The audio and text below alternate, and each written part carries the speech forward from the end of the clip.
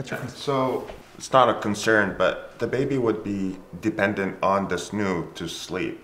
How does that affect the emotional part of me holding the baby? Like, would it actually like sleeping in the SNOO instead of me like holding her, or?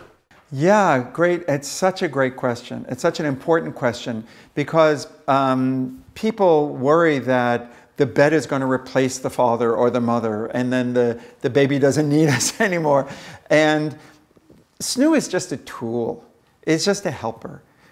You could use a swing that's rocking the baby. It's not the baby's going to now want to only be with the swing and not be with you. You can use your grandmother, or you can use a teenage babysitter or something like that.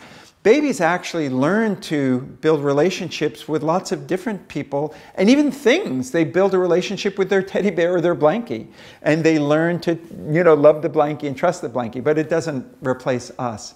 So I do hear people asking the question, is my baby going to like SNOO more than they like me? And it just never happens because you're cuddly and soft and you hold your baby right, and the bed is just a flat bed that kind of jiggles and shushes. So it can never, ever replace the love and the attention that a parent gives.